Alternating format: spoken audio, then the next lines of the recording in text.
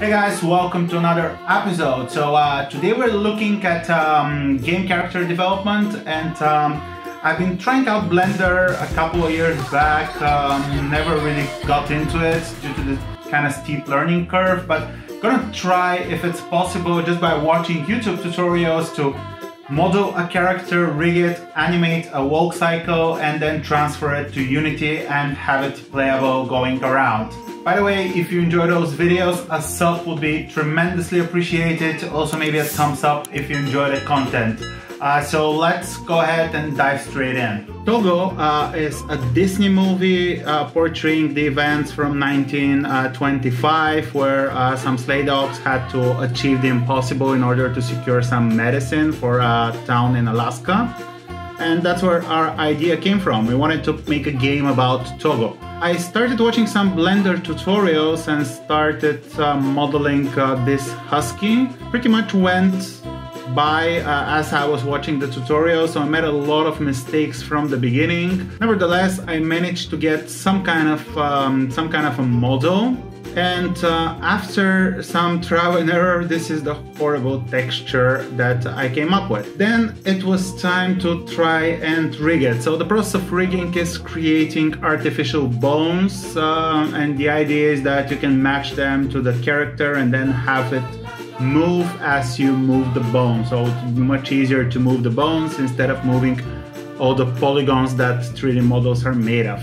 Made some mistakes here as well, but I gotta say my rig turned out pretty great. I had some issues with the inverse kinematics and with the rotation of different bones. And then it was time to animate. So probably should have looked at a reference. I didn't even think about the fact that the body of the dog should also move while it's walking, and animating simple walk cycles for the legs in complete unison just won't be enough.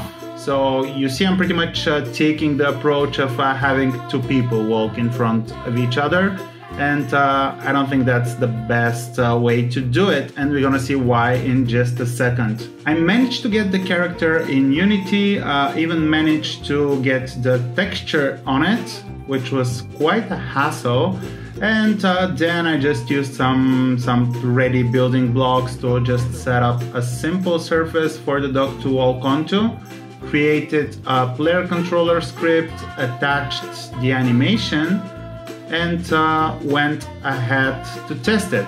It actually worked, so the animation didn't match the way the dog was moving. It was moving too fast for a walk animation, but still it was working. I even managed to port it to my phone and test it there as well.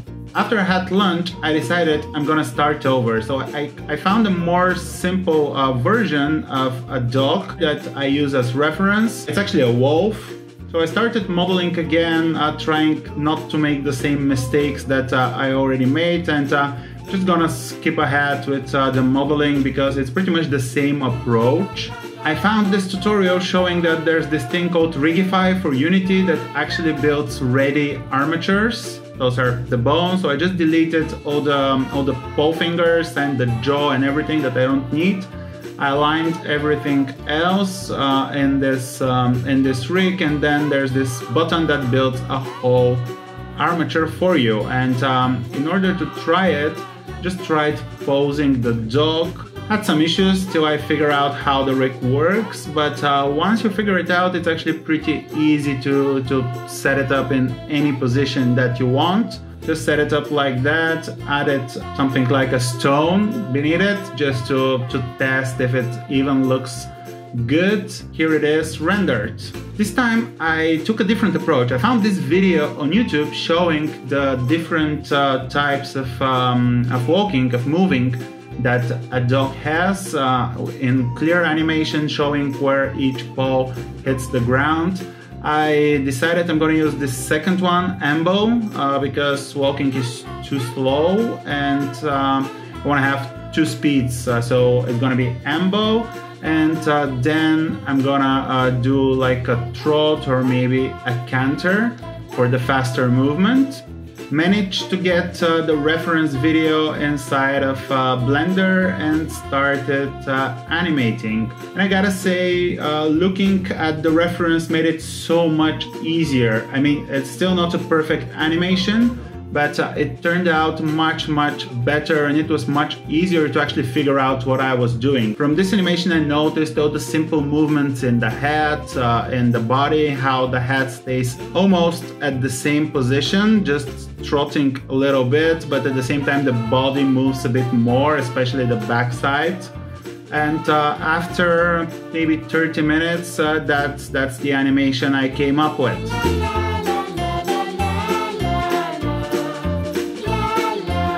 I then imported it to Unity, used the same player controller, the same scene.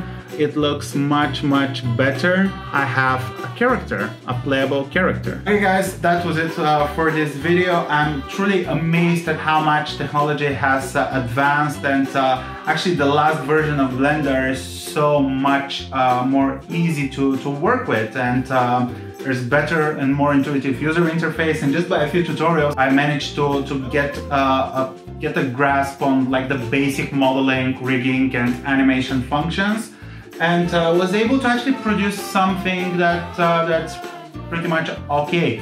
So that was my journey with Blender and Unity in a single day. Give this video a thumbs up if you enjoyed it. Also, don't forget to subscribe if you're not already, and maybe even punch that bell icon to receive notifications every time I upload a new video.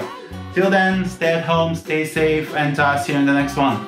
Let's and import the character, and technology has gone. The first frame of the last animation. Okay. Playable by the end of the day.